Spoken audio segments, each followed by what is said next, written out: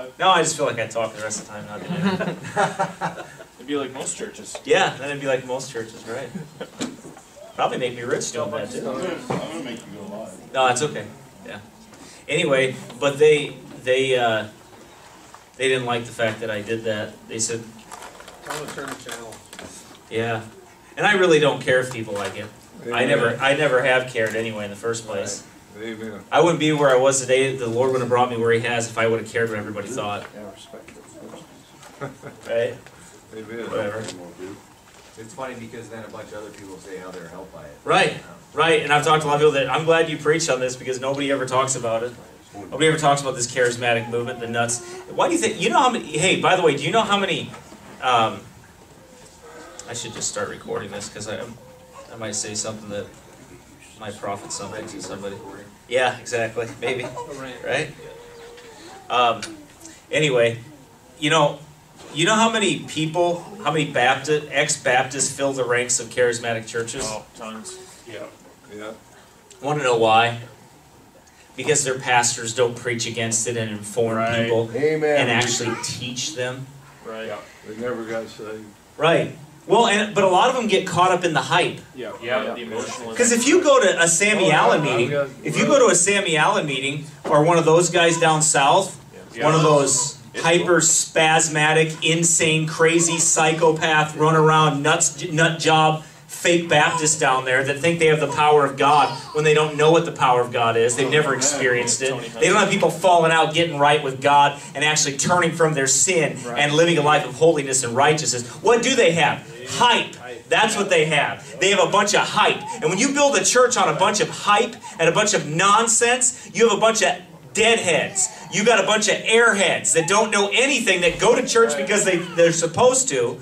Because they're dead. I wasn't supposed to raise my voice and get excited today. It was supposed to be a teaching time.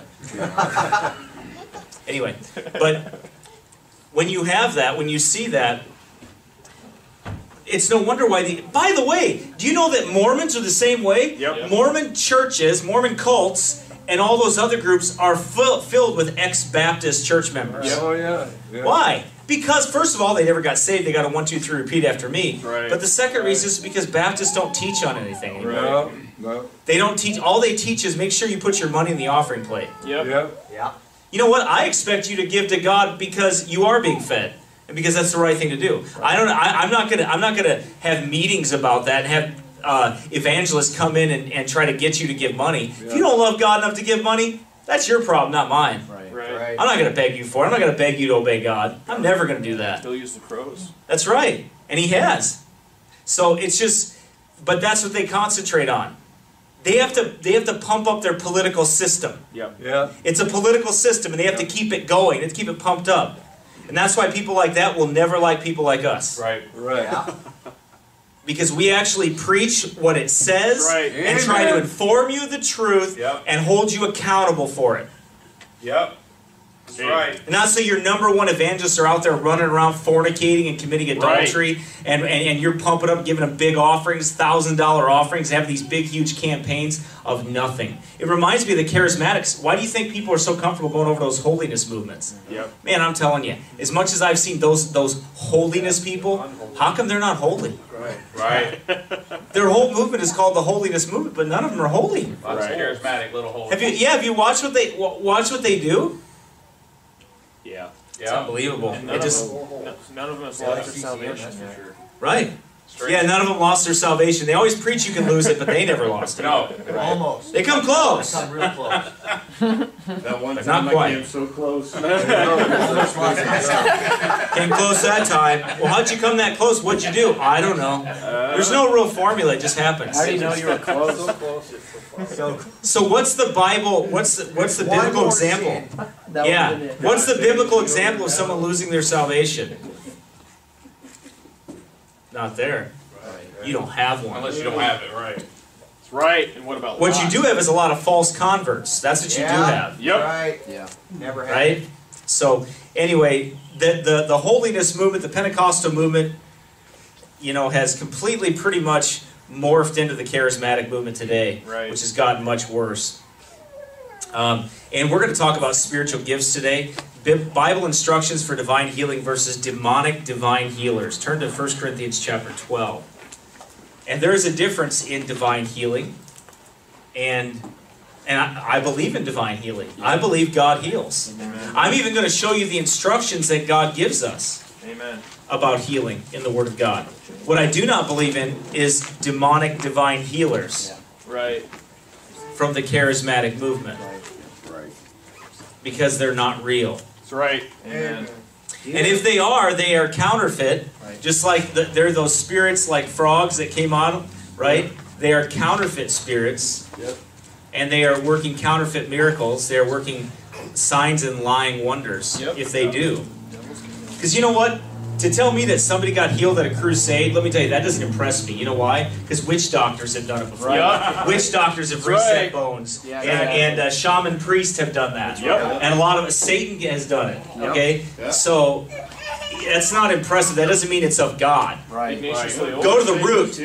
And see, go to the root and see. I'm not going to say that they're all fake, that none of them have healed somebody. I believe some of them may have. Right. Departed devils. Doesn't prove anything. But it doesn't prove anything, right? Right. We believe by faith. Amen. We believe what the Word of God says. You know, like some charismatic, another one got mad. You didn't disprove tongues. Oh, come on. I was like, okay. I just looked at their comment and I was laughing at it because you didn't. All you did was give some commentary. Are you kidding me? I filled that thing with like hundreds, with like probably 30 or 40 scriptures at least of things that disprove what you were, what they call the modern day tongues movement. Yep. That's a joke. You did, you know. It's your job to disprove what I said because you have to prove that your miracles are real. Right. Yeah, the burden on proof. That's what you have to prove. You have to prove they're real miracles. That's not arguments. No. Right. Well, most churches today, again, are not at war with anything. Right. And that's what the real problem is. I want to be where there's a war going on. Where there's always a war going on. Where there's never this quietness of from the battlefield. Not that we don't leave and pray and seek God's face or that, but I mean that there's always a war with Amalek. There's always a war with Satan going on. There's always a war against his kingdom. Right. You'll get rest when you're in heaven, friend. Amen. It's not time to rest now. It's time to work, for the night is coming. It's time to war against darkness. Right. It's not time to sleep. Amen. You'll get time to sleep someday. Amen. Now it's time to work. Amen. Amen? It's time to work. All right, 1 Corinthians chapter 12 and verse number 10. To another the working of miracles, to another prophecy, to another discerning of spirits, to another diverse kinds of tongues, to another the interpretation of tongues. But all these worketh that one and selfsame Spirit, dividing to every man severally as he will. So not all work miracles. Because verse number 29, if you go down there, are all apostles, are all prophets, are all teachers, are all workers of miracles, have all the gifts of healing, do all speak with tongues, do all interpret? Of course not. And he says here, but covet earnestly the best gifts. What are those? Well, those aren't the sign gifts. Right. Why? Because those are going to fade away. Those aren't the sign gifts because they're not going to be around. But covet earnestly the best gifts, and yet show I unto you a more excellent way. And what is that way? 1 Corinthians 13:8. Right. Charity never faileth. Amen. But whether there be prophecies, they shall fail. Whether there be tongues, they shall cease. Whether there be knowledge, it shall vanish away. That knowledge is that word of knowledge, that knowledge that it took basically to write the Word of God as they penned the Word of God. Yeah. John had that special knowledge, right? He had that special knowledge, and that's what that was for. So he had that, and that's what John used, and that's what I believe the writers used. Just like for the prophecy came not in the old time by the will of man, but holy men of God spake as they were moved by the Holy Ghost. So that's what I believe their knowledge, their word of knowledge was for, and it wasn't necessary anymore once we had the Word of God. Right. It isn't necessary. You don't need it anymore. It's not important anymore. So that's important to understand. Now, all right, so let's pray. Father, Lord, we pray you bless us now. Help us, Lord, as we dig into this, Lord, and we understand these miracles, Lord, or this healing, Lord, especially divine healing, Lord, and versus the divine healers. Help us, Lord, to understand your biblical instructions for this. In Jesus' name we pray. Amen. Amen. You know, it's very important that you and I understand that there are divine instructions in the scriptures about healing and about what the church's responsibility is to that. And you'll notice I said church, because in the Bible, the only instructions that are given about divine healing or a process to go through is through the church. Right. Amen. If you despise the Lord's church, you can't claim James chapter 5. You can't claim that. Right. Why? Because you're not a member of a local church and you don't have any elders that rule over you. Right. So how could you? Just come together. How could you ever claim that? How could you ever claim anointing somebody with oil and doing those things? There's a lot of misconceptions about that. So we're going to cover that today in this, because I feel like if you're going to take away the false signs and lying wonders that some of these people have, then you have to give the true and what the Bible says and what the instructions are for that. And a lot of good stuff in Way of Life Encyclopedia. Again, I don't recommend everything David Cloud says, but Way of Life Encyclopedia is a great resource. Amen. He's documented and covered a lot of things, and it's just too bad that a lot of preachers don't use it, because it's all referenced right there. A lot of it is, and makes studying and a lot of that time cut down a lot easier, you know, to get through some of that. And while I don't agree with everything that David Cloud says, I believe he has a lot of it right, and he understands the charismatic movement. He understands the dangers of the charismatic movement. And I think that book, Nate, was that book free? The Charismatic. The History of Charismatic and Pentecostalism, or I can't remember if that was free or if we... PDF. Yeah, I think it's free, isn't it? Yeah. It's the strange history of Pentecostal. Yeah, that one's free. Yeah. I believe he gives it free, and it's a good resource. But the Way of Life Encyclopedia is a very good resource as well, and I think any of you young preachers ought to have that. Amen. It's like $5 to $10 on a download. Get that. I don't make any money doing that. I'm not selling it. I'm just telling you that it's a good resource to have. Yep. It really is. Yep. It'll help you with your study time and putting together things and understanding, because he puts a lot of things in there that are not, you know, that are not easy to find. That would take you years to research and study that you don't have time to. Right. The format's really good. But you can use it. Yeah, the format is really understandable, easy to use, and you know there's a search engine there and everything else. So anyway, it's nice to kind of pull those things together. Again, I'm not selling anything. I'm just telling you that it's a good resource. So to help you out there as you're studying, and some of you are studying, I think you should have that. All right. So there are many perversions today of the spiritual gifts. These perversions rear their demonic head today in the charismatic movement. Yep. They derive their origin from Satan. In the Bible, we read of the wizards and others that taught wickedness and performed miracles. So we have today men that claim to be divine healers with the gift of healing. First, we need to have a proper understanding of healing from the Word of God. We cannot just take the word of charismatics and false teachers with their sow a seed preaching and prosperity gospel, their pimp and prosperity gospel they preach, and that it's God's will to heal everyone, that the healing is found in the atonement. Because that's what they teach. That's heresy. Well, healing is found in the atonement. That's heresy. No, it isn't. Yeah. No, it isn't. Yeah, it's wicked. You know, and we're going to prove that today, that healing is not found in the atonement. I'm going to show you through the scriptures that's not the truth. All right? Because basically what you're telling somebody is, well, if you're sick, then you're not saved. Right. Right. It's wicked. Right. Yep. See how twisted that is? Right. That's what you're telling people. Yeah. You know? By the way, charismatics are not my brethren. Right. Amen. They have to prove they're my brethren by repenting and Yep. believing the truth and turning from their vanities. Yep. Right. Amen. Strange doctrine. I don't believe you. Amen. Yep. You got another spirit, right. another gospel. Let it be accursed. Amen. You got a perverse spirit. Right. All right? So, number one, Christ's healing ministry was a unique ministry. You have to understand something. When Christ healed, it was unique. Turn to John chapter 5, verse number 36. I want to show you that Jesus' ministry in healing was a unique ministry. It was not... Why do you think everybody took notice? When God's about to do something, He does a miraculous sign and wonder to show that He is about ready to do something. All right? He did that with Moses in the burning bush, and the miracles of throwing the rod down and turning into a serpent. He did it with all of those things. Why? Because God was showing that He was ready to do something. Right. Something spectacular. And He always did it with a sign and wonder. Amen. Amen?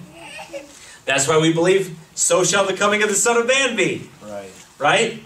The sun shall be darkened, the moon shall not give her light, and the stars shall fall from heaven. Precursors. Right? What is that? Those are signs that God's going to do something. Right. He didn't tell us, well, you're going to be shocked, you're not going to know what's happened. No. He wrote it down in here for you to look up there and be like, whoop, okay, we know what's going on now. Right. Two witnesses too. And two witnesses, that's right. Yeah, amen. So, yeah, always. So all the way through, he does that. He shows that to us. John chapter 5, verse number 36. Jesus said, "But I have a greater witness than that of John. For the works which the Father hath given me to finish, the same works that I do bear witness of me, that the Father has sent me." Amen. How about that?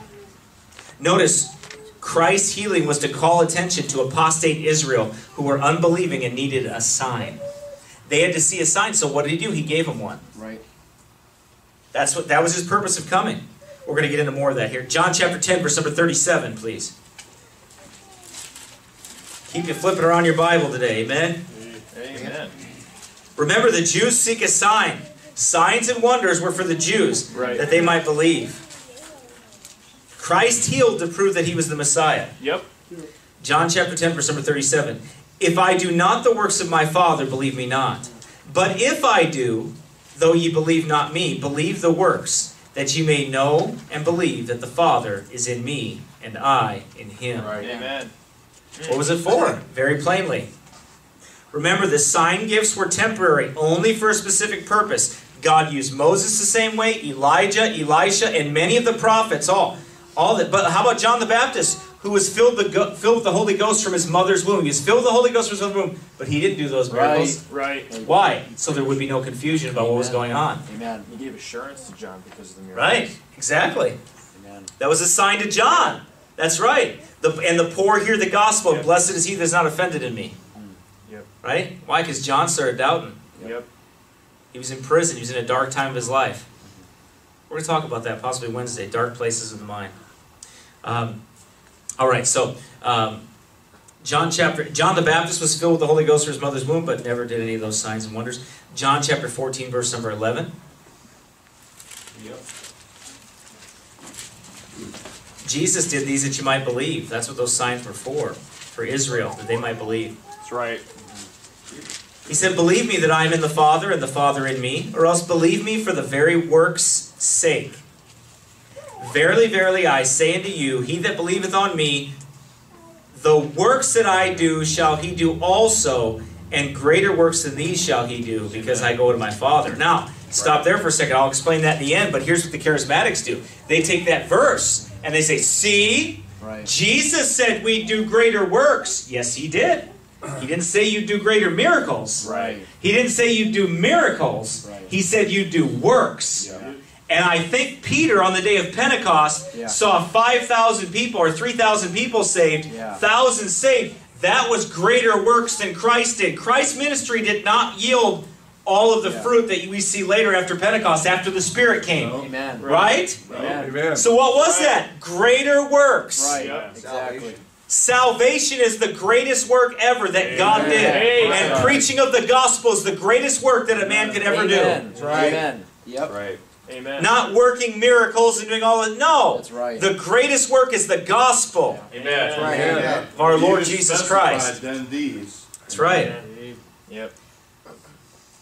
So he said here, he said greater works, and I believe that. But not what the charismatics try to make that Twisted. miracles Yep. They could and preach signs. he rose. and wonders. What's that? They could preach he rose. He hadn't risen yet when he said this. That's right. That's right. Amen.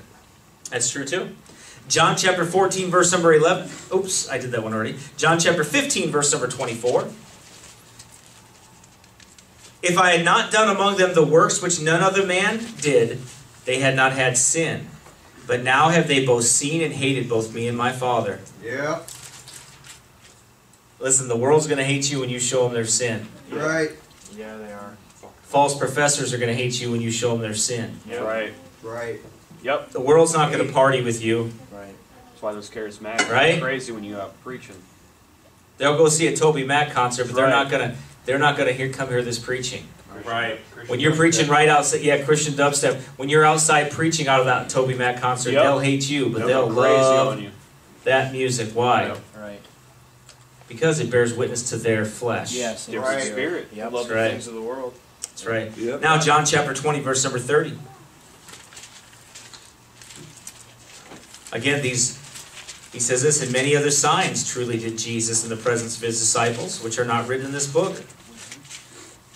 Why were these written? Why were they recorded? So you could mimic them? So you could copy those signs? Is that what he says here? Nope. No. Hey. He says, but these signs are written that you might believe that Jesus is the Christ, the Son of God, and that believing you might have life through his name. Amen. You see that? That's the reason their signs were given. Right. To show that he was the Son of God. Amen. Amen. And the power of God. That's why they were not for you to go copy and go like, okay, well, I need the gift of healing. Yeah. Or I need to speak in tongues. Why? Jesus never spoke in tongues. Right. Amen. Uh-oh. Must not have been saved. Yep. Didn't have the evidence Did Jesus have the evidence of the Holy Ghost? He never spoke in tongues. Obviously. Huh. I wonder, you charismatic con artist. I wonder Right. if you could answer that. Amen. Yeah, by the way, that's actually part of the title when I put it on Servant Audio. Is going to be charismatic con artists. There you go. Because that's what they are. Yep. And I have no desire to pull anything back Charlie, when it comes to these devil-possessed people. Amen. Because they are bringing on the kingdom of Antichrist. Yep. That's Right. right. That's what they're doing. They are Right. bringing it on, and we need to expose it. Amen. I'm tired of God's people out on the street or wherever they're at, and a charismatic walks up and says, well, do you have the evidence of speaking in tongues? Do you have and they say, are you filled with the Spirit? Do you have the evidence of this? And they start going off into all this stuff. Well, you don't have the evidence of this and everything else. No, you have the evidence of being a devil. That's what right. you have. Right. Yep. Not the Holy Ghost. Yeah, that's not the Holy Ghost. Right. Holy Ghost makes Amen. you live holy. Right. Amen. So the Bible's very plain. Jesus' ministry was a unique ministry. It was if it wasn't unique, then why would people pay attention to miracles if it was already going on all the time? Right. If everybody was doing those miracles as supposed to, then why would it have been a difference? Right. Right. I mean, you don't even have to think that hard about this. It's so plain. Right. Right. It's not hard to understand. It's very simple. Very simple. Right. Right. So it's plain to see the works Jesus did and the signs and miracles were for a reason. So they would know that he was the Christ, the Son of the living God. Amen. Next, the apostles' healing ministry was a special ministry. Yep. It was not to be mimicked or copied or tried to be copied later. That's right. That's not what he said. Right. Like Christ, the apostles did not do miracles as a pattern for other believers to imitate. They did miracles as signs of their apostleship. Right. Right. By the miracles, they proved that they were called of God to be apostles. Yep. Now turn to 2 Corinthians chapter 12 and verse number 12, and you see right here. Now, some of these charismaniacs, demonic devils, the demonic devilish manifestations that come upon them and everything else, what they will try to tell you is, what they will try to tell you is that they are apostles, that the apostolic ministry is carried through the fivefold ministry. I still believe in the apostles. So you've seen Right. Jesus. Apostles. Right. So. So truly, he says here in verse number 12, truly the signs of an apostle were wrought among you in all patience, in signs Right. and wonders and mighty deeds. Yeah. So what is the sign of an apostle? They were signs and wonders and mighty deeds. Right. Also, if you go back through and you study it, am not I an apostle? Have I not seen Jesus Christ? Right. Yeah. Right. Those are the apostles. They saw Christ. Right. Paul was one born out of due time. Right. Right? Yep. Actually, He saw special revelation. Right. Right. He saw. None of the other ones did. Nobody else around me. He did. Yeah. Right. Right. They didn't see what was going on. Paul did. Amen. Right. But he proved it. Yes, he did prove it. And Christ came to him more than once. Right. Right. At least twice. Right. Right? Amen. And taught him, many believe, in Arabia for 3 years. Yep. 3 years. Yep. What's that? And he went to heaven, I believe. There's been some that argue that that wasn't him, but I believe it was. I believe that thorn, if that thorn in the flesh was given to him because of somebody else's vision, man, he got a raw deal. Yeah. He said he. I wish you would have never told me about that. He drowned in the sea. Got a raw deal for that one, man. Somebody else had the vision and I get the thorn in my flesh? What's up with that? He said he was drowned in the sea. I didn't even see it. Why am I getting the thorn? Why that guy told me that story? Some guy told me that story. Don't tell me any more stories, okay? Man. Right? Yeah. Some of you don't study enough. You don't know what I'm talking about. You better go back and look. Yeah. Amen. Amen. So there were signs of an apostle, it says here. And those sign gifts were those signs and a few select men that were closely aligned with them as an extension of that temporary authority. Some of them had that temporary authority for a while. Some of that power extended to them for a short time. Right. And then it went away. It vanished away. Mark 3, verse number 14. You see here, Mark chapter 3, verse number 14, their unique ministry. And he ordained 12 that they should be with him, and that he might send them forth to preach, and to have power to heal sickness, and to cast out devils. What was this? Special sign gifts given by Jesus. To the 12. To the 12, his power given to them to do what he had for them to do. Amen. Yeah. And then Not the same as now. Later we see that we're given instructions concerning divine healing I'm going to get to. But also, the one thing you have to understand is that you cast out devils now through prayer. Amen. Amen.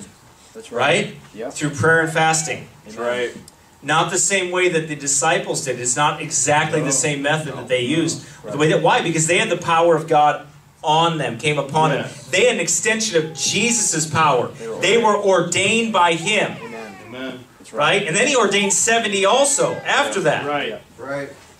Okay? So that was a special extension of his authority. Do you understand that? Yeah. We have his authority through prayer, Right. Amen. through baptism, and through the ordinances, and through ordination. Right. All right, we have that. We have authority as well. Okay. However, it's not the same as it was for them. Nope.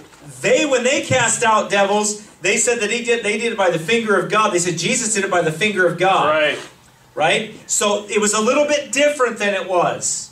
That now the charismatics would have you to believe it's absolutely the same, and they start talking to devils and having a conversation, act like they're Rocky or something. They're fighting the devils. They start playing the Rocky theme song behind them, and they're boxing devils and doing all kinds of crazy stuff and acting like a bunch of morons and think that they're in the WWE of spiritual warfare, and that they're going to pile drive and they're going to power bomb the devil's legion. I'm going to drop an elbow on Legion's head here right now, and all this other stupid garbage. Wicked. It ain't working. Drop you off in Say, who said that? Nobody said it, but that's what they believe in their mind. What's that? I'll drop you into hell. I'll drop kick you into hell. Yeah, that's the kind of stuff that they say and they do.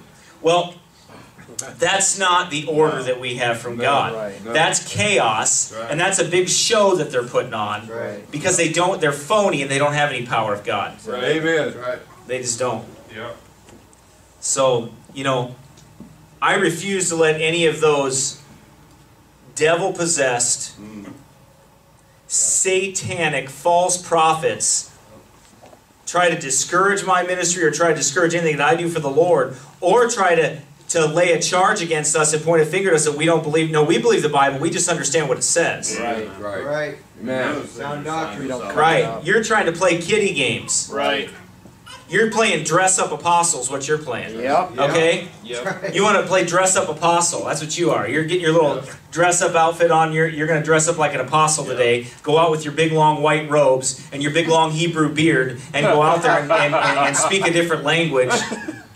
I'm so tired of it. Amen. I'm tired of it. It's fake phoniness. Right. It's not the power of God. And I'm sorry, there's some men that are falling for that stuff like Bill Schneblin and other men. And I'm tired of watching it. Yep. Yeah. Yep. It's a ridiculous circus is all it is. Right.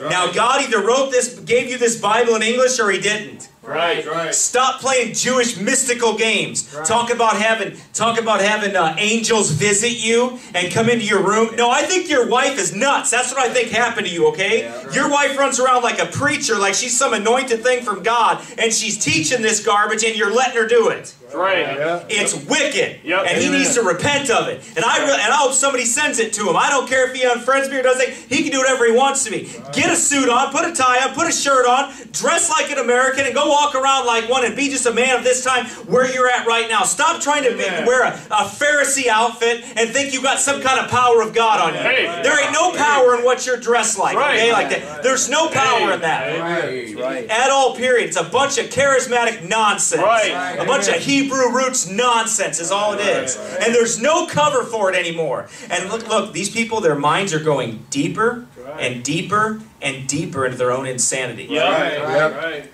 Amen. I mean, they can't call the Holy Spirit the Holy Spirit. What do they got to call him? Ruach HaKodesh. I can't even say that. Sounds like you're saying radish. I can't say that, okay? He's the Holy Ghost of God. That's what it says. Hey, Bill, how come this book was perfect for you before, but now there's something wrong with it? Yeah. Why do you got to speak a different language now? Yeah. What's wrong with you? You need to repent. Hey. What's wrong? What's wrong? And he said, why don't you go talk to him in private? I don't have to talk to him in private. He's pushing this garbage everywhere. Right.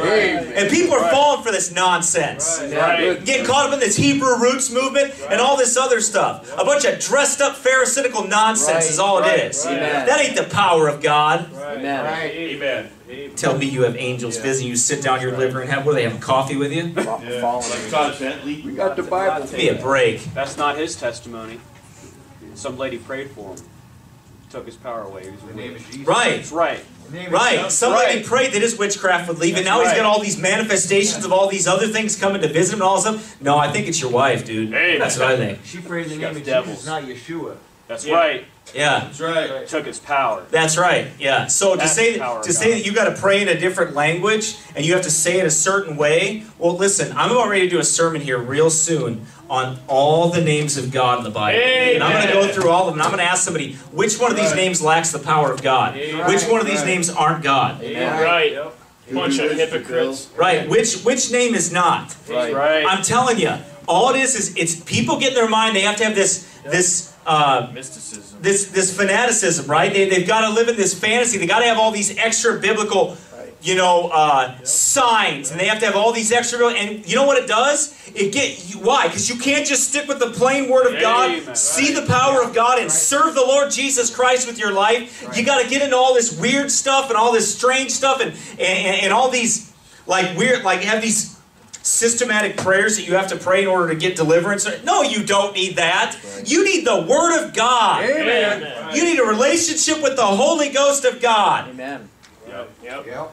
Your beard size and the size of your Gown. Dress. gown that you're wearing and your, what is it called? Phylacteries. Yeah. Huh?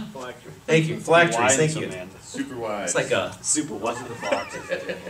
what's that? Those are the boxes that hang from their head. Yeah. Okay. And then what's that thing they wear on top of their head? Wizard's hat. Cube thing. No, what's that thing they wear? Yeah. Nora.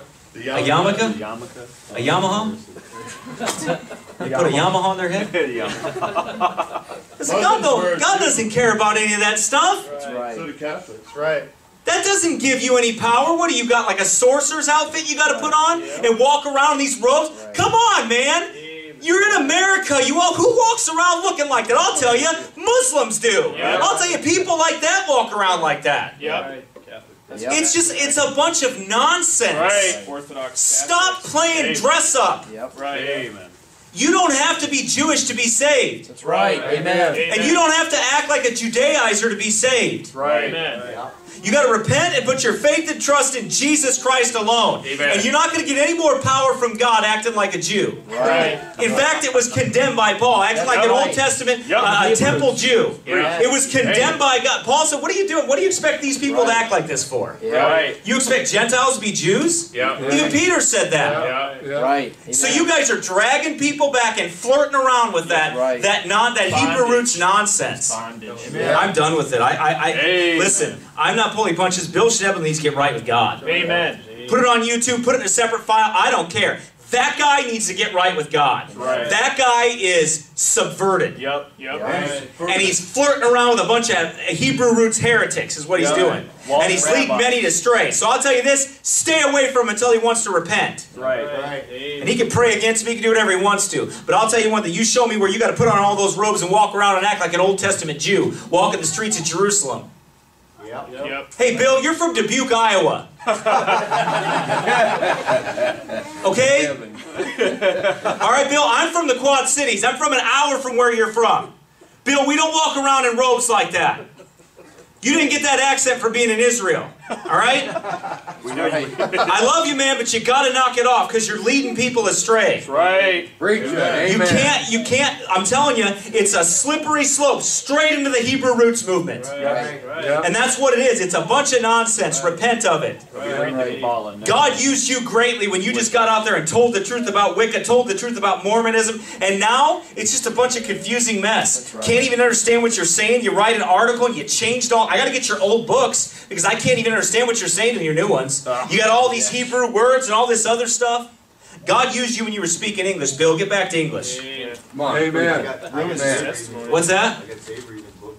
Yeah. Nate got saved reading his book. Blood on the doorpost. God used it. And I have Blood on the Doorpost, and I think it's a great book. Amen. The old one from Chick Publications, it actually makes sense. Right. Instead of all this new stuff where you've changed everything. I'm telling you, man, you don't got to do that. Knock it off. Amen. All right, I'm done.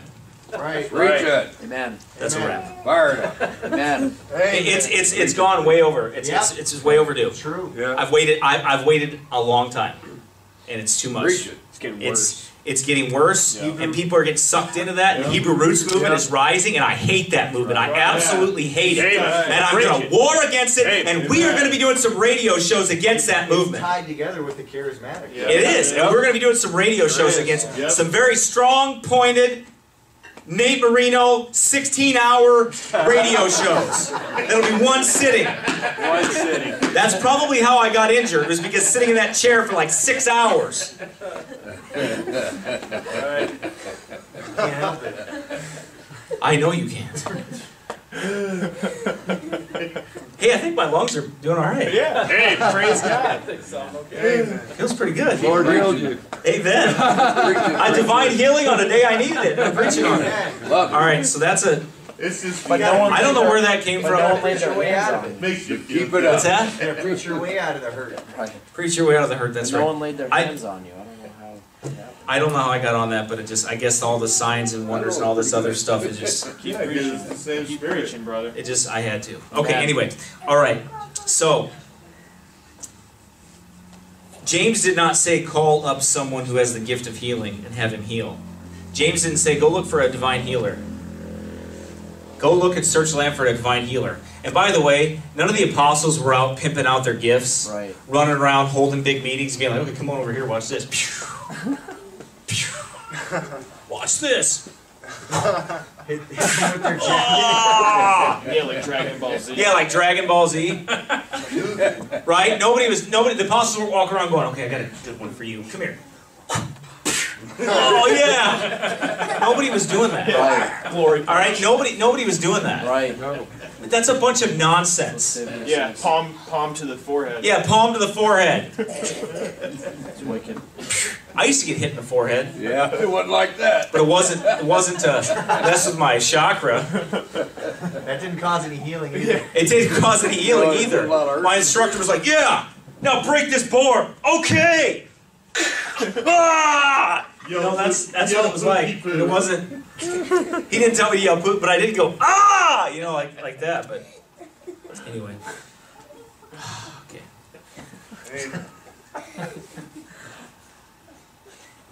Anyway, all right, Acts chapter 2. We'll look at some of the biblical instructions later on in the sermon about biblical instructions for healing towards the end. Acts chapter 2, verse number 43 shows again the unique ministry of the apostles and what it was for. It says, and fear came upon every soul, and many wonders and signs were done by the apostles. Have you ever seen those healing crusades? No fear. Anybody really think there's like the fear of God falls on those Nope. people? Well, they're all flipping around like a bunch of fishes Right. out of water. Right. Yep. You know, No fear. gyrating their bodies everywhere. Super Yep. wicked. Or their unholy, wicked, satanic laughter. Yep. Falling down backwards. Wicked. Yeah. Yep. Their unholy, wicked laughter that they do. Super satanic. It is satanic. Or they're drunk in the spirit. Yeah. They're drunk, Yeah. right? So they start laughing. I believe you are drunk. Right. Yep. Yeah. Yep. I absolutely believe you are drunk. Drunk on devils. Yep. By the way, just so these charismatic people understand, these mentally and spiritually challenged people understand, they were accused of being drunk because they were mocking God. Right. Yeah. Yeah. Exactly. You understand that, right? Yep. That wasn't like a positive thing. Nowhere does it say that there's a Holy Ghost bartender Right. and they walked around and they stumbled around. Nobody said Peter, and no, Peter stood up and he preached Like the a gospel. Right. When's the last time you went to see a healing crusade where they were actually preaching the gospel? Right. Right. Never. No, it's Benny Hinn swinging his coat around. Seriously. Hey, what did they ask you? And then he takes like a softball, a spiritual softball, and he goes like this. And he goes, glory in the upper bowl! And he throws it, it's like, Blaspheming God. He's the greatest. and they all preacher fall ever. down. Just like Humpty Dumpty. They all just, Devil. they all just go, you see, you're mocking it. You better believe I am. I'm mocking it. Amen. Just Yeah, like Elijah thank you. mocked the prophets of Baal. That's right. Amen. Same way he mocked it. Same way he mocked it. Amen. Right. Yeah. He mocked them. Amen. Why? Because they don't deserve any respect. That's Right. right. Amen. Wicked. They're fleecing people and sending people to hell Right. and charging them with devils. Right. Right. They don't deserve any. No. No. You repent or you're Yep. going to burn in hell. That's Right. right. Amen. That's right. The masses, they think that's religion. See, it's not as bad here per capita as it is in foreign countries that I they're doing know. this. Right. They're going to these poor people and they are infusing them with devils. Yep. Right. Right. Yeah. Wicked. Oh, that's okay though, preacher. What are you worried about that? Don't even talk about anything like that. Go back to just being plain. Don't talk about anything like that. You know, don't talk about anything controversial. Don't reprove me. Let's just have it all easy, and let's have a little tea and crumpets, and let's have a little bit cakey wakey, and let's just go on with our Christian life. Grow up. That's not the Christian life. I don't know what book you're reading, but that's not the Bible. Amen. That isn't the Word of God. Right. Amen. Amen. Nope. Amen. It's not the war that we're in. No. To have a cakewalk and sit around and life is easy. Oh, we don't have any enemies. Well, you know, when you keep your mouth shut, you don't have any enemies. Right. Yep. But the Bible says, open your mouth wide to receive what God has. Amen. And when you do, Yeah. you're going to get some enemies. Marvel not when All right. you. Yep. Acts chapter 4, verse number 33, and with great power gave the apostles witness of the resurrection of the Lord Jesus, and great grace was upon them all. Amen.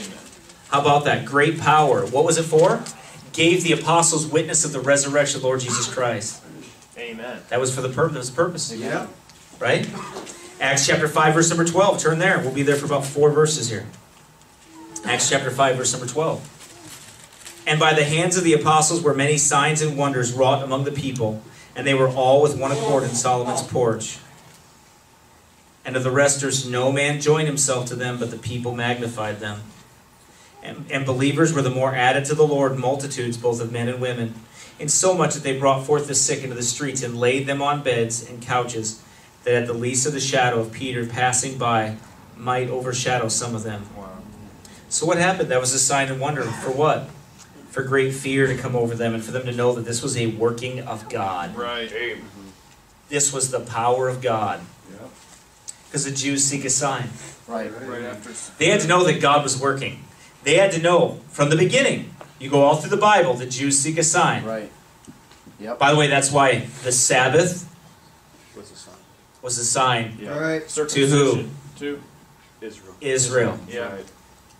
A sign to Israel. It's a covenant. Right? Now, you're not Israel. Right. Physical Israel. Right.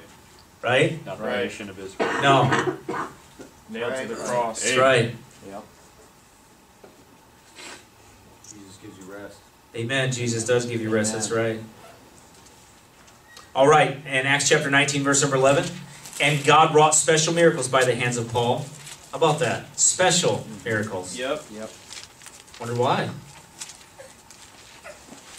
So that from his body were brought unto the sick handkerchiefs or aprons, and the diseases departed from them, and the evil spirits went out of them. Let me tell you something. You try to mimic something that is not for you, you may end up like these other guys in verse number 13. Yep. Then certain of the vagabond Jews, exorcists, took upon them to call them over them which had evil spirits in the name of the Lord Jesus, saying, We adjure you by Jesus whom Paul preacheth. And there were 7 sons of one Sceva, a Jew, and a chief of the priests, which did so. And the evil spirit answered and said, Jesus I know, and Paul I know, but who are ye? And the man in whom the evil spirit was leaped on them, and overcame them, and prevailed against them, so that they fled out of the house, naked and wounded. Yep. And this was known to all the Jews in Greece, also dwelling at Ephesus, and fear fell on them all, and the name of the Lord Jesus was magnified. Right. Amen. Again, the sign given, the reaction, people saved, and fear fell upon them. Great fear fell upon all of them. Right. Right. Right. Does that sound like a goofball, charismatic, Todd Bentley, kick that old lady with your biker boot in the face event? No. The Holy Ghost told me to kick that old lady with my biker boot, kick her in the face. Satanic. Why doesn't God ever tell me to kick Garrett in the face? Yeah. I've been waiting. I don't know. God doesn't like violence. Never tells me to kick Garrett in the face. You don't wear miter boots. I don't. You're not But I have some of these on today. Yeah. They're Yeah. good enough, right? Yeah, they're close enough. shiny. Maybe if we They pray, are. Maybe if we pray hard enough. Maybe if we pray hard enough, God will let me kick Garrett in the face. You get the anointing. Get the Somehow I don't believe that Garrett would take that as from God. right. Holy Ghost drop kick right to the teeth. Something tells me that Garrett would not accept that as being anointed from God to do that to him. Individual soul. Right.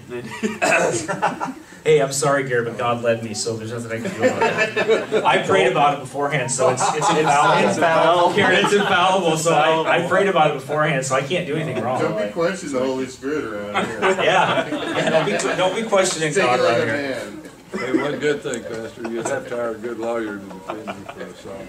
I would have to, that's right, that's right. Anyway, but obviously that's not a working of the Holy Ghost. God never told anybody, kick that lady in the face. Yeah. It's the opposite. Yeah, I think a God told you that.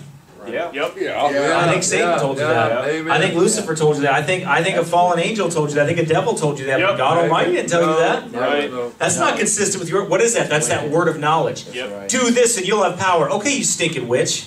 Right. It's wicked. Right? Right. Yep. Exactly what it is. Yeah, you witch. Yep. That's what witches say. Do this. God does everything about it. Do this and you'll have power. Follow this formula right here and you'll get power for doing it. God says, without me, you can do nothing. That's right. That's Sometimes wicked this is plain speech. Hard to take sometimes, but necessary, I believe. power. Amen. All right, the apostles laid the foundation for the church, we understand, Ephesians 2:20. And when they died, their sign gifts ceased because they were no longer needed. If the sign miracles were operative throughout the church age, they could not have been effective as an apostolic sign gift. Right. If everybody was doing it, right, it wouldn't be special. Right. Right. Exactly. Even in the early churches, all Christians could not do the miracles. The only exceptions were a few men upon whom the apostles had laid hands. There was no general miracle working experience among the first churches. If there had been, Paul could not have pointed to his miracle working ability as a special sign. Right. Exactly. He told them what the signs of an apostle was. Amen. If everybody was doing that, it wouldn't be a sign of an apostle. Right. Amen. Right. That's too plain, that's Almost too simple, right? Yeah.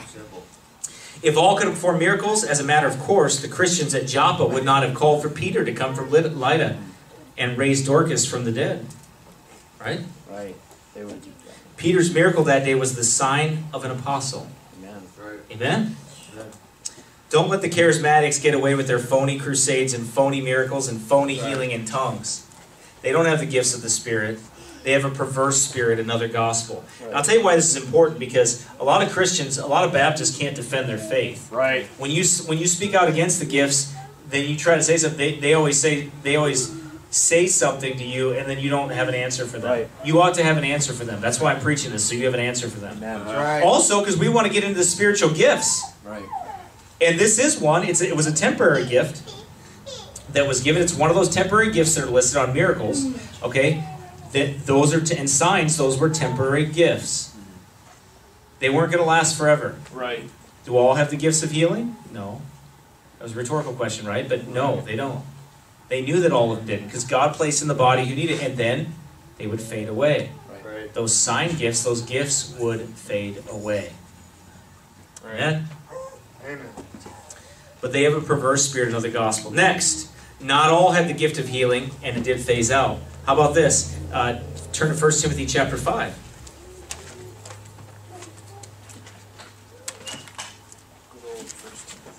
Yep. 1 Timothy chapter 5 and verse number 23. Timothy was not healed supernaturally of his oft infirmities. Yep. That's Was right. he? Oh, what happened? Drink no longer water, but use a little wine for thy stomach's sake and thine often infirmities. Well, Timothy must have been in sin, right? That's why he was sick. Yeah, exactly. He didn't have any faith. Nah. He just had hands laid on him by Paul. He saw signs and wonders and miracles, but he didn't have any faith. He didn't believe any of that stuff. Right? Think about it. Right. He wasn't healed. Right. Next, Trophimus was not healed when he was sick and Melitum. Right. In 2 Timothy 4:20. Turn there. Almost on the death. Mm-hmm. What's it say here? Erastus abode at Corinth, but Trophimus have I left at Melitum sick. So he left him there, and he was sick, right? Yep. Wait, why didn't Paul just send him a handkerchief and... That's right. Why did he do that? Because the gifts were fading away. Paul knew it. And God, it's not God's will that you... that it's not always God's will that you don't get sick. Right. That's right. Okay? It's not. Now, you and I can do a lot to make ourselves sick. Yep. That's our fault, right? But it's not God's will, or always God's will that you never be sick. That's right. Right. That's just the truth, You try your faith. right? Yeah. But sometimes you're going to get sick. Paul was not healed of the sickness described in 2 Corinthians chapter 12, verse number 7. Turn there.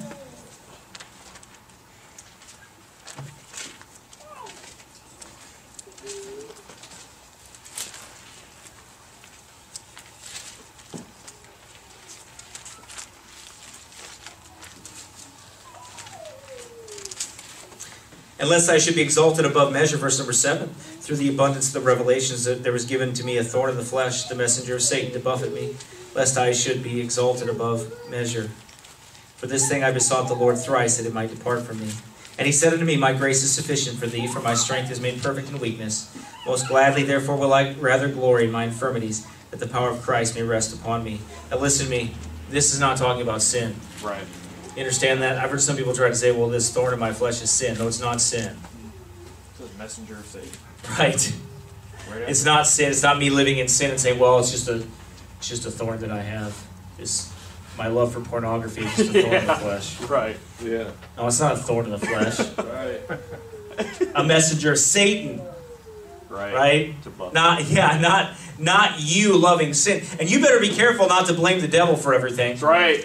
You better be careful about that. Yeah. Right. That's a dangerous thing that we can all get into. You start blaming the devil for everything. That's right. Come on. You own it. Right. And not looking at your own heart and saying, no, I'm wicked. That's Right. right. Because the Bible doesn't say the devil is deceitful above all things and desperately wicked. It says your heart Right. is deceitful above all things and desperately wicked. Thou art the Right. man. Right? That's right. Remember that. Don't blame somebody else for your own sin. Right. That's right. You never get victory by blaming something or someone else Not for repentance. your sin. Right. It's not repentance. That's right. Amen. Amen. Paul was not healed of his sickness described there. The Greek word, and David Cloud gets in the Greek word for infirmities, is elsewhere translated sickness and disease. 3 times Paul asked God to take away this affliction, but the Bible says he refused to do so.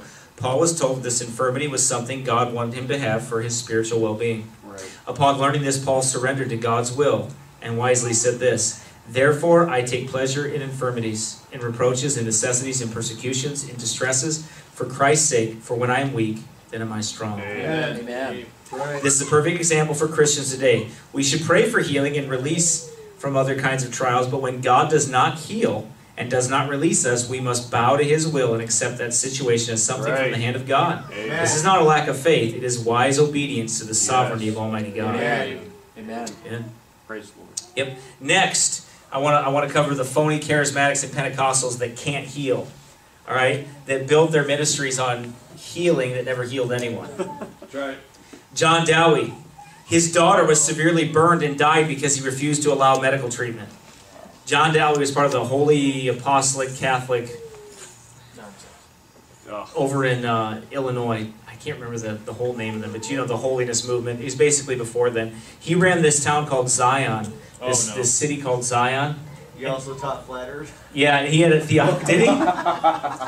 He had a theocracy. He had a theocracy over there, Wow. and he got in trouble. He was A lot of scandals. a lot of scandals, and he was kind of like Joseph Smith a little Oh, bit, I like a think. fornicator type of thing? Yeah, he was making a ton of money. What's that? He's like a fornicator and stuff like Yeah, and his letter was called Healing Leaves. Remember I told you guys I had those? Those are the books I had. that? Oh, okay. His original books there, those Healing Leaves or whatever. Wow. Something like that, yep. How about Oral Roberts? The March 1952 Oral ripoff. The March 1952 issue of his magazine, Healing Waters, had 3 great medical doctors on cover bragging on Roberts. But this was exposed as a lie. They weren't real doctors. Pastor Stiegel investigated Roberts' healing claims and found no change in anyone. A Toronto doctor examined 32 people that were supposedly healed through Robert's ministry and found no case of healing. At least one had died. Wow. Yeah. At a healing meeting in Texas in 1950, a storm knocked the healing tent down and 50 people had to go to the hospital. That doesn't look good. Between 1951 and 1959, 5 people died in Robert's healing meetings. Wow. Robert's healing meetings. That's crazy. In 1977, Roberts claimed God commanded him to build a hospital. And in 1980, he claimed he saw a 900-foot tall Jesus. Wow. 900 a giant, huh? How do you measure him? He got him in. That's what I was wondering. I wonder if that's the same thing Schnellblader saw. Shit. I don't know. Yeah, that giant devil. Yeah. He saw a 900-foot tall Jesus who promised he would pay all the bills for the hospital Wow. and that it would be a success. But in 1989, the hospital closed because of debts. Wow. He must have had like 100-foot long hair, too. Failing. Yeah, fail. That's a lot of hair. No, that's a lot of drugs. Right. Radical elephants. That is like tripping to see that, Wasn't okay? the Jesus of the Bible. That was a vision, all right, but it was from peyote or something. Yeah. You don't see a 900-foot tall Jesus unless you're on some serious dope. Yep. Huh? Yeah. That's just the truth, all right? Hey. You start seeing 900-foot tall people talking to you, you're on some drugs. Yeah. Especially when they want to pay your bills. Huh? Nobody Ayahuasca. wants to pay your Yeah. You are tripping. And it tells you it's going to pay all your bills? And for $1 million hospitals? That ain't Jesus. He don't come 900 feet tall having a conversation with you. What's the matter with you? Who actually believed this nonsense and sent this man money? A lot of people. They have a university. I think I went there. Is that that's in Oklahoma. Yeah. And I actually think, I didn't go there, but I was staying at a hotel right across the street from his whole complex. Yeah. That was a nice hotel, too. I got it for like $50. It was like $150 a night. Wow. It's a good deal. But don't worry, Roberts was already dead, so I didn't see him. But then, I didn't even know where I was staying. I was just like, okay, hey, there's a hotel right there. Big, huge hotel. And right across was Oral Ripoff's University. Yep. Yeah. And this weird, what was it, that hand, Hannah? That weird, spooky hand. Let's Hands. see pictures of that. Yeah. Yeah. I have some pictures of that somewhere. Yeah. And I went up there. I went up to it. I was like, what is Isn't, this? isn't that where the street preachers got rebuked and they brought like cookies to the sodomites? No, that's Bob Jones. Oh, Bob Jones. Bob Jones University gave cookies to sodomites and were mad at the preachers for They preaching said- against. We're not with those guys. And Yeah. And I would have been like, I know you're not. yeah. No, And nobody thinks that you are. they gave him sandwiches, from my understanding. Sandwiches? Billy was there. Billy was there? Yeah. Did he give sandwiches? They or was were he the with ones that were up preachers? there preaching to him. Oh, Billy was preaching? Yeah, it was because they were in Asheville, and that's not that far from Why Boston couldn't I have been University. there? I would have had a lot of fun there. Yeah. Yeah, You wouldn't have got a wicked sandwich town, though. man. I wouldn't have got a sandwich. I would have went over and tried to get one from them. Give me a sandwich. I would have got Greenville's one. wicked Won't give you a too. sandwich. You're not with I us. would have got one. Garrett would have got one. Yeah, you're not a sodomite. Yeah. Sorry, sir. You're not a queer. You can't have a sandwich. No sandwich for straight Well, people. I'm glad you noticed. I'm fine with that. Thank you. Keep your sandwiches. I want your queer sandwiches. For queer sandwiches. Daisy petals Oh on. boy. All right. Anyway, now we'll move on to William Branham. Is that how you say his name? Branham. Thank you, Branham. Hell. His healing camp, yeah, he is in hell. His healing campaigns in 1946 were the start of the modern Pentecostal healing revival. He claimed that an angel always stood by him and told him what to say. Believe it? Same I angel believe it. Todd Bentley. Wonder if it was Same one that talked to Joseph Smith, probably? Yeah, Moroni. And Todd Bentley. Yep. Tells him that. He said that he could distinguish types of sickness by vibrations in his hand. Uh-oh. That's cool. Heard that before. Right. Which? Yeah. We have the personal testimony of Alfred Pohl, a former Pentecostal, who worked in one of Branham's crusades in Saskatoon, Saskatchewan. Canada. Sasquatch? Bigfoot. Squatch Pohl prayed for the bedridden patients who were transported to the meeting, and he declared all of them healed, but many died soon after. Wow. You're all healed. They're dead. This guy has to go home. That's not the anointing It's that not you want. supposed to be funny, but it is. No, but that's not the anointing that you want. That's Right. A local newspaper checked on the reported healings and couldn't find one genuine case. Yet all these guys made a ton of money Right. traveling around in the name of Jesus. Right, merchandising. How about Catherine Kuhlman? Oh, wow. There's a witch and a half Yep. for you. That's right. Surgeon William Nolan published the book A Doctor in Search of a Miracle about his attempt to find cases of people who were genuinely healed through Coleman's ministry. He did not find any such cases. Kurt Koch examined 28 alleged healings that occurred under Coleman's ministry in Minneapolis, but he did not find even one clear case of healing from an organic disease. So, But now we got a lot of witches. right, but don't you find it funny that this all happened in Minneapolis? Yeah. They're still going to her grave for power. Yep. Grave sucking? Other people are. Yeah. That's free. Okay, so we all know she, and isn't she the witch that put her hands on Benny Hinn? Yep. Yeah, Benny Hinn goes to her grave to this day. The great. Visits. That doesn't Get surprise me. power. Yep. Wow. Benny. Men love her too. It's insane. What's There's- that? There's street preachers that like post her She's stuff. so Catherine obviously Kuhlman? possessed. She's- Well, that's all right. There's SDA men, and all they do is they do what's her name? Ellen. That witch, Ellen G. Witch. Yeah. That lady. I don't know how. I just want to look at these. I want to go to a Seventh-day Adventist convention with all of these limp-wristed men there, stand out there and say, "Are any of you really men?" Yep. They'll just look at the floor. I know. I want them to look at the floor. I want them to be ashamed of following a woman. Right. Why are you following around this Jezebel? Hey, man. What's the matter with you? Did you drop your manhood somewhere? Here, let me pick it up for you. Right. It's ridiculous. Why would you even do that? Right. Right about now, there's 1,000 Jezebels getting very angry with me. And what you don't understand is I like that even more. That doesn't bother me. I enjoy that. I really do enjoy that part of it.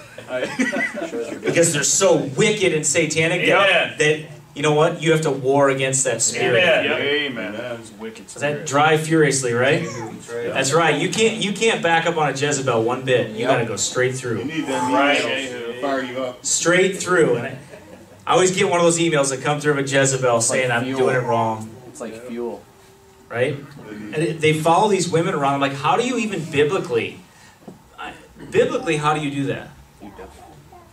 How do you even have that in your mind that that's okay biblically to do? Have you read The Great Controversy? Have you read The Great Controversy? No, I haven't. I'm not gay. Thank you. Yeah. Right. They have some sandwiches. I mean, Nate said that when he first, before he was saved or right after he got saved or something like that, there was a man and a lady that were Seventh-day Adventists, Yeah. and the lady was like kind of in charge of her That was husband. when I was lost. Oh, it was when you were lost. Sorry, it was when he was lost. But she was like in charge of her husband, and he was like, "Well, you better ask my wife." I mean, seriously, go ask my wife. Better Yeah. ask my wife. Ask him Wait, questions. can you show me one apostle that went, "Hey, can you ask my wife?" Yeah. He's like, she knows better than I do. She knows better than I do. Wow. And they actually like listen to this lady, this psychopath lady, prophesy in front of them and go into trances. I went over that in the SDA thing, but go into trances and to do all this other stuff and all these devils that she saw and everything like that. And all these guys are like standing around like, cool, this is our prophetess. All right. She didn't blink for like 45 minutes. What? She didn't blink for like 45 She didn't blink for like 45 minutes, Held yeah. a 20-pound book out like. Held a 20-pound book out, those big, huge I have one at home, the binding is like that thick. And she held that, the binding is like that thick, and she held it out for like 20 minutes or something like that. She's like 80 But pounds. She got her supernatural power from getting hit in the head with a rock. Did she? Oh yeah, that's right. She had an injury. You Yeah. can't make this stuff up. Oh, man. She started having visions. I know, and then she... I don't know. It's just, it gets really squirrely. But these people like Catherine Coleman, they follow, oh, she's a prophet. Really? Where do you find one of those that did that? Go back and listen to my sermon on What About Deborah? And other lame excuses I love that sermon. and use. What about Deborah? Yep. Deborah. It's really sick.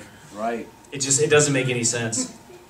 I just don't know how any man could do that. Like, how do you even talk to your children like that? Like, how do you look at your son and be like, all right, let's go listen to this lady preach to us. Be a man, son. Be a man.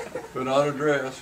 Yeah, exactly. It's like, how do you even do that? Even as a lost person. Even as a lost person, I would have no respect. Like when I was lost, I would have laughed at that. I'd be like, give me a break. Who's this lady? Right.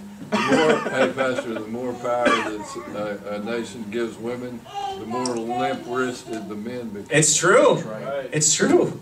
Absolutely. All right. Ready for Hillary. Oh no. Bunch of The freaks. Queen Witch. Everybody, every man, except- The Mother Witch Hillary. well, The mother witch. Anyway. all of the She's the men, brood except mother. a few of us, will be. Wow, this is already an hour in. I better transgenders. keep moving. All right, next we're going to move on to a guy, John Wimber. Oh, yeah. Uh-oh. John Wimber. Wimber was the leader of the Vineyard churches. Yeah, he's great. Guy's a devil. He conducted signs and wonders conferences and taught that every Christian should lay hands on the sick and heal them. At a conference in Indianapolis in 1990 that David Cloud attended, he said that God had sent healing angels. But I didn't see any healings of those who were in the wheelchairs. Right. After a Wimber crusade in England, 5 medical doctors found no genuine healings and called his ministry hypnosis. Wow. Yeah. Wow. Franz. That might just be true. It is true, yeah. In an interview with a magazine in Australia in 1990, Wimber said he could heal headaches, but that he did not have success with serious sickness. What'd you do, give him an Advil? Right. Tell him to drink some water? No. Exactly. Right? Next, Charles and Frances Hunter. Anybody ever heard of them? No. I've seen some of their materials. They had a wide-reaching healing ministry and claimed that healing is promised by God and that every Christian can heal others. During one healing crusade in the Philippines, Frances Hunter had to go to the doctor for a sickness. And another time, she had to be transported home in a wheelchair. I think your mojo's not working right there or something. Your little, it's not working. Charles Hunter claimed that he could heal baldness, but he was bald until his death. Well, it's because he was spreading his power to grow hair to others. It didn't work, Charles. He gave us No, credit. seriously, who gives a guy money that walks around bald and says he can heal baldness? Who even shows up to a meeting like that? Who would show up to that meeting? Honestly, who would show up to that meeting? The guy says, okay, I can heal baldness, but you're bald, dude. You're bald. You can't. It doesn't work. Well, to the bald. Okay, do it. Heal yourself. Well, I don't want hair. You do it first. I don't want I want to see a hair pop out. That's what I would say. If you were a lost guy and you strolled in and you saw this crusade, this guy's like, I can heal baldness. Like, dude, you're bald. Do it now. Do it now. Heal yourself. I give my hair to everyone else. It's easier to wash your face than mess with all that hair. Yeah. That's right. Famous healing evangelist A.A. Allen was arrested for drunk driving during a healing revival in 1955 and then fled bail and refused to face his crime. He divorced his long-suffering wife in 1967. Wow. 3 years later, he died alone in a cheap motel in San Francisco while his team was conducting a healing crusade in West Virginia. Wow. That makes sense. He was 59 years old, and he had destroyed his liver with his drunkenness. Right. I don't think that healing worked. Right. That's right. After famous healing evangelist Jack Coe died of polio in spite of his belief that God guaranteed healing, his wife published a series of articles exposing the fraud of key healing evangelists. Oh. His wife's like, well, my husband died of it. He was a liar. In 1984, evangelist Duncan Leighton followed the Derek Prince team through Zambia where thousands of miracle healings were claimed, but Leighton was unable to document any genuine miracle healings. That's from Leighton's Signs One Wonders, cited with Peter Masters, The Healing Epidemic. In 1923, following a Charles Price crusade in Vancouver, British Columbia, a group of physicians, professors, lawyers, and pastors followed up on alleged healings. Of the 350 people that had claimed to be healed, they could not find any physical change in the conditions of 301. 39 had died within 6 months of the meeting. 5 had become insane. Wow. And 5 others appeared to be cured of nervous disorders. That was from the Journal of the Indiana Medical Association in 1959. The Bible warns, though, of false miracles at the end of the age. Right. Yep. You know, it's interesting to note this. Every time the New Testament mentions miracles in the context of the end of the church age, it is always referring to false, demonic miracles. Yep. Yep. So we're seeing. Jesus warned that false teachers would be so clever and convincing that they would deceive the very elect if possible. Turn to Matthew 24, verse Right. 24. Amen.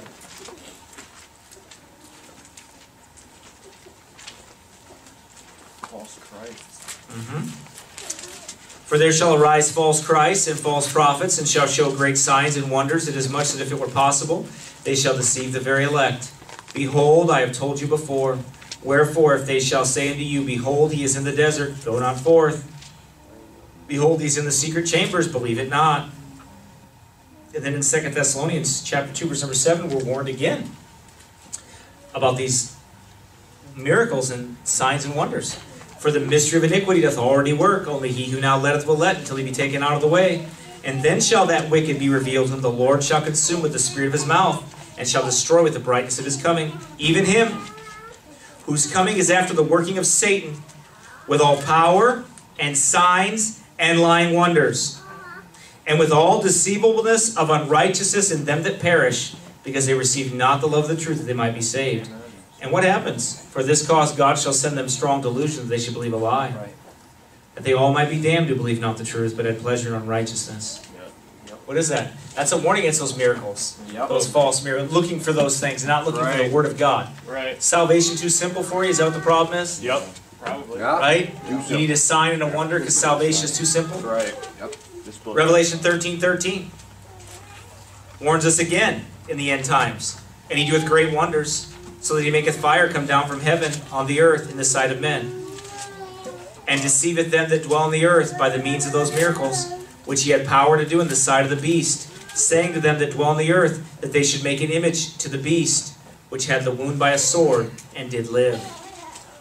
Those are all warnings for the end times. Right. Those are warnings for that. And he was healed from the sword. Right.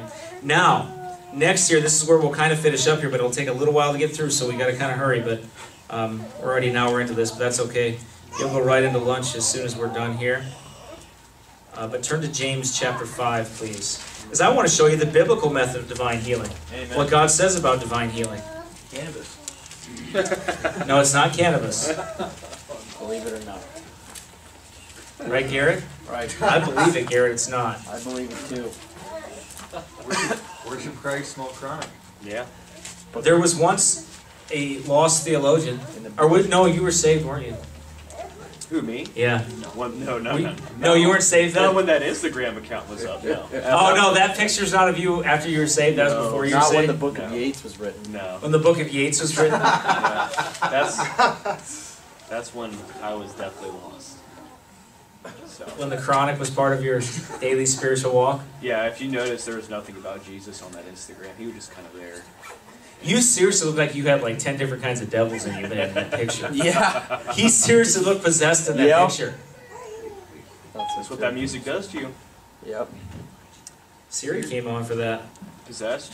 Yeah? That's because that's possessed. It is. I know all about that. You rang? No, I didn't. James chapter 5, verse number 13. Is any among you afflicted? Let him pray. Is any merry? Let him sing psalms. Is any sick among you? Let him call for the elders of the church, and let them pray over him. Anoint him with oil in the name of the Lord. And the prayer of faith shall save the sick, Amen. and the Lord shall raise him up. And if he have committed sins, they shall be forgiven him. All right, confess your faults one to another, and pray one for another, that ye may be healed. The effectual fervent prayer of a righteous man availeth much. Right. Amen. Elias was a man subject to like passions as we are, and he prayed earnestly that it might not rain, and it rained not on the earth by the space of 3 years and 6 months. And he prayed again, and the heaven gave rain, and the earth brought forth her fruit. Okay, so I want to explain this to you. First, you have to consider the ministers. Here, the elders of the church are called to minister to the sick rather than someone with the gift of healing. Amen. Okay? The elders do not rebuke the sickness or cast out devils. They simply anoint the sick person with oil and pray for him. Right. All right? That's the first thing to consider. Next, I want you to consider the sickness itself. The word sick in verse 14 to 15 does not refer to a minor thing like a cold. Right. Right? Because it says, verse 15 indicates that James is referring to a type of sickness that causes one to be bedridden. Yep. Because it says the Lord shall raise him up. Yeah. Right. Yep. So it's somebody that is very cast down. Yep. Yep. All right? You don't have to be raised up unless you're bedridden or otherwise have a pretty serious illness, whatever that may be, that Right. casts you down. Not like, oh, I have a sniffle, come anoint me with oil. Like a car accident or something. You're healed. Yeah. All right, so that makes sense, right? Yeah. Okay, next. consider the call. It says the sick person must take the initiative in this matter. James does not give support for the elders running around with their oil anointing everybody they can find.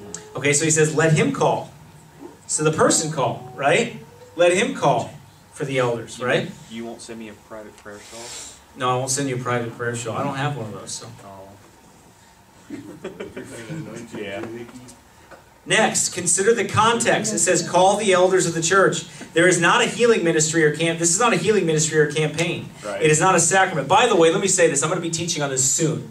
Not all elders are bishops. Right. Understand that. Not all elders are bishops. There are elder men in this church that are elder in the faith. They're older in the faith. They've been around. They are elders, but they are not all ordained bishops. There is a difference in that. They're elder women. Okay? Right. There are elder women too as well. Right. All right. So there are. So there's not. That's not just one word that describes one office. No, it doesn't.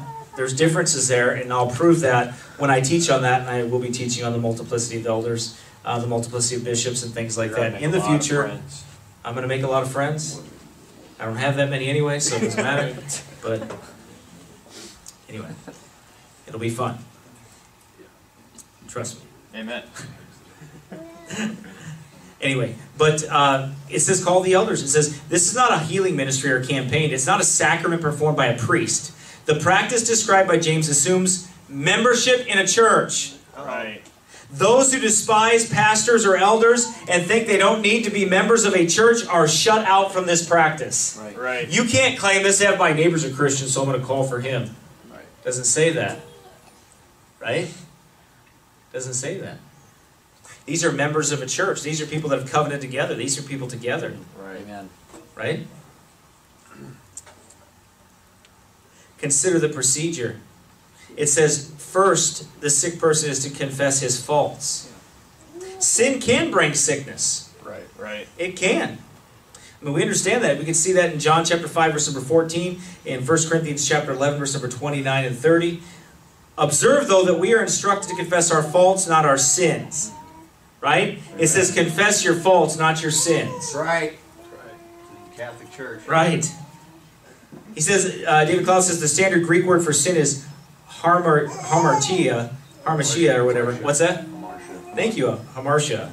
But that is not used here. Instead, James uses a different word. He says it's a word, parapatoma, which refers to a side slip, lapse, deviation, or error. You know, not that I go to the Greek, but I understand what he's saying here. Elsewhere, it is translated a fall, or an offense, a trespass. James is instructing us to confess those faults that are committed against our other brethren. Right. He is not asking us to confess our deepest sins that we've committed against God. Right. Those are confessed to God directly. Amen. We confess faults to man that we have committed against man. Right. And we confess sins to God that we've committed against God. Right. The confession referred to is for faults with reference to one another. That is where one has injured another. And nothing is said of confessing faults to those whom we have not injured at all. Right. That means if you had a wicked thought about somebody in your mind, you don't go tell them about it. Right. Yeah. I had a wicked thought about your wife. Well, don't tell people that stuff. You'll get punched in the nose. Yeah, exactly. You confess that to God, right? Don't go telling somebody that. Amen. Hey, brother, I need to talk to you. I had this bad thought about... No, you don't need to talk to me. You need to talk to God. Amen. Amen. When you have bad thoughts in there, you take that to God. Right. Amen. That's not for you to share with everybody else. Right. Somebody's going to punch you in the nose. Right. Right? And they're going to think very wickedly of you then. That's They'll have a right. hard time even talking to you or trusting you because you don't talk about things like that. You get them right with God. Amen. You confess them to God. Right. Amen. Faults are something that you've actively done outside. Yep. Visible. Visible faults, right. Right, so it's the confession referred to as is for faults and with reference to one another. That is where one has injured another, and nothing is said of confessing faults to those whom we have not injured at all. Modern versions, such as the NIV and the NASV, erroneously read sin instead of faults. Right. Yep. Wow. I wonder why. In James 5:16, because they follow the corrupt Westcott and Hort Greek text, which replaces those two words. Right. So what do? What's that do? Well, that changes the whole. That's a doctrinal change right there. Exactly. Yep. And it's also a practical change too. Right. Because now guess what's going to happen? You're going to cause a big stir in a church if you start. So these guys used to have these meetings, by the way, where all these people would stand up. There are churches that did this, that they would stand up and they would start confessing things that they thought. Wicked. That's evil. Right. Yeah. Exhibitionism. Well, Yeah, that's- it's evil. That's what happens when you have a Jesuit on the They were like, well, we got to confess our faults. Ugh. So we're going to talk about everything. No, you don't. Listen, there are things in your heart that need to be confessed to God that no man needs to ever hear. Exactly. Amen. Amen. No man needs to ever hear you utter those words. Right. Yeah. Right. Your wife doesn't need you to utter those words. Right. Right? Yeah. Exactly. Listen to me. Yep. Your wife doesn't need to hear that. You take that to God. Amen. Search my heart. He's the high priest. Amen. Right. The Right? You don't take him to anybody else. You don't share those thoughts like that Amen. that are wicked. All right. But confession of faults can bring spiritual victory. David Cloud tells the story of when he was a young Christian. He said he was struggling to quit smoking and had been defeated many times. Finally, he said he stood up during a Wednesday prayer meeting, confessed this to the church, and asked them to pray. And he said, I've never smoked since then. God gave me the victory over the stubborn habit through confession and prayer. Amen. So that's an example of that. Right. Okay. Secondly, it says the sick person is to be anointed with oil in the name of the Lord. By invoking the name of the Lord, James is saying that this procedure is to be done by the Lord's authority. To anoint in the name of the Lord is to acknowledge that only by His power are people blessed. We have no power in ourselves, and there is no power in religious rituals. Amen. The fact that the sick is anointed in the name of the Lord shows it is not a matter of using oil as a remedy for sickness, Right. as in Luke 10:34. It is a matter rather of anointing with oil ceremonially, as a symbol and testimony of the Lord's healing power. Right. In the Old Testament, the anointing of oil was symbolic of the Holy Spirit. Oil was a fitting symbol of the Spirit or spiritual principle of life. Right. By virtue of its power to sustain and fortify the vital energy, and the anointing oil, which was prepared according to divine instructions, was there a symbol of the Spirit of God as the principle of spiritual life which proceeds from God and fills the natural being of the creature with the powers of divine life. Amen. Since James does not say what kind of oil is to be used or how the anointing is to be done, this is up to each church to decide. It could be olive oil, baby oil, or vegetable oil. CBD. I don't know about baby oil, but No CBD I oil. don't know what that is, but what's that? Olive oil, yeah, probably. Yeah. Yeah, I don't know about vegetable oil. Biblically, it probably would be olive. The elders might anoint the head, the forehead, or the head, hand, and foot. If the exact type of oil and exact type of anointing were a necessary part of the procedure, the Bible would have been more specific. Right. Amen. God would have told us what kind of oil, what we had to do. The main Third. part's prayer. That's right. Yeah. Third, the sick is to be prayed for. Prayer is mentioned 7 times Wow. in James chapter 5, verse number 13 to 18. 7 times it's mentioned. Completion. Yep. Thus, the emphasis is on prayer rather than on the oil or the anointing. Right. Get it? Yeah. Why? Because the healing is done through prayer. Right. Prayer of faith from God. Right. Yep. What is the prayer of faith? It is not faith that God will surely heal, but faith that God will accomplish His perfect will. Amen. Compare Hebrews 11:6. God requires that we believe that He is a rewarder of them that diligently seek Him. Right. This is what we must believe. The prayer of faith is faith in God's goodness to do what is right and best in His perfect will in that particular situation. The first principle of prayer is that it must be submitted to God's will. If we ask anything according to His will, this is what Jesus taught, thy will be done. Amen. Faith obeys when it does not understand everything. We don't have to understand why we should follow this procedure. We only have to obey. Right. Then consider the promise. First, this is not a promise of healing in all cases. To properly interpret the Bible, we must compare Scripture with Scripture. And elsewhere, we see that God does not always heal. Second, I already went over those with you with Timothy and Trophimus and many others. Mellitus, when he was sick in Mellitus. Second, James does not promise immediate healing. James does not say when or how God will do this. He doesn't tell us that. Third, observe that James does not say God will heal the sick. He says that God will save the sick. Right. There is more to saving the sick than merely healing his physical body.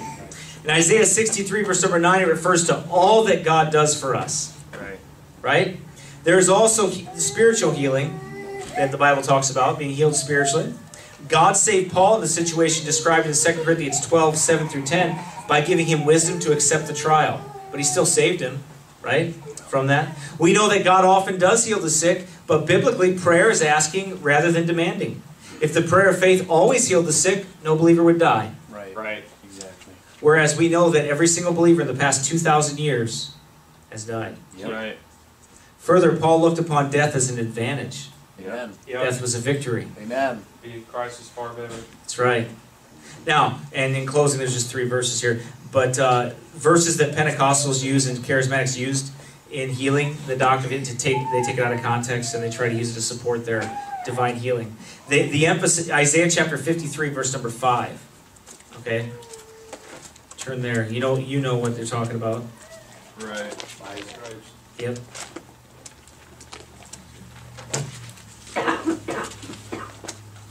It's talking about the atonement. Talking about candy canes. Yeah. Isaiah 53, verse number 5. But he was wounded for our transgressions, he was bruised for our iniquities. The chastisement of our peace was upon him, and with his stripes we are healed. Amen. Now, this is talking about salvation. Right. This is talking about being redeemed by the blood of the Yeah. Lamb. This is not talking about healing in the atonement. That's perverted. Healed from the curse of sin. Right. Yeah. It's being healed and made a new creature in By Christ. the blood. Yeah, That's right. right. Regeneration. Salvation has 2 parts, spiritual, which is the major part of salvation we enjoy in this life, and physical, which we will enjoy in the next life. Right. Right. Exactly. One day we will be. Yep. One day we'll be perfected, that Yep. complete man, that perfect man, Not Right. yet. right? Man. Perfected in body, Amen. made like Christ. Amen. When we see him, we shall be like him. Amen. Right? That's what it's talking about. That's the perfection. Glorified. Right? Glorified. That's right. Amen. Much of our salvation is still future. That's right. And we understand that by Romans chapter 8, verse number 22 to 25. I'm not going to go through that. We've talked about that before. This passage describes the Christian life in the present world as suffering, waiting, bondage to this present body of sin, and groaning and travailing. Right. Right. Yep. Right? Yep. You get an injury? Oh, man. Yeah. Groaning and travailing. Right? I was doing some groaning and travailing yesterday. Amen. Hurt. Right. I didn't say, well, God failed me because healing's in Right. the atonement. Right. Yep. Just Don't curse- quote that to people. Yeah. With his stripes we are healed. Be healed. That's Yeah. wicked. Just curse yourself and That's die, satanic. Joe. All right, you're not a superhero. Okay. That is super wicked. This isn't like a wizard. You're not like a wizard or something. Okay, that's not what the Bible says. That's heresy. Yeah, it is heresy. Yep. John chapter 14, verse number 12 is another verse they use. First, it can't mean that believers will do greater miracles than these. We talked about this. They said that greater works than these. We talked about those works. It means that believers would do greater works than Christ, not greater miracles. The greater works are such things as preaching the gospel to the ends of the earth Yep. and seeing multitudes saved. Amen. Amen. Those are the greatest works. All right. Amen. And then Psalms chapter 103, verse number 3. The 2 most important methods you have to understand of biblical interpretation are context and comparing Scripture with Scripture. When we examine the context of Psalms 103, verse 3, we see that the psalmist is describing God's general goodness to believers. So turn there, because this is where they Yeah. Oh, my soul. twist this. They twist this and make this, see, that's promised healing, guaranteed healing, the atonement. No, it's not. A bunch of liars. Who forgiveth all thine iniquities, who healeth all thy diseases. That's what they say. The statement that he heals all our diseases does not mean that he always heals every disease any more than the statement in verse number 5 means that he always renews our youth. Exactly. Right. Right? Who satisfieth thy mouth with good things so that thy youth is renewed like the eagles. We're not gonna, we're gonna die, Yep. right? David had a loathsome disease in his loins. Right, exactly. What chapter was that?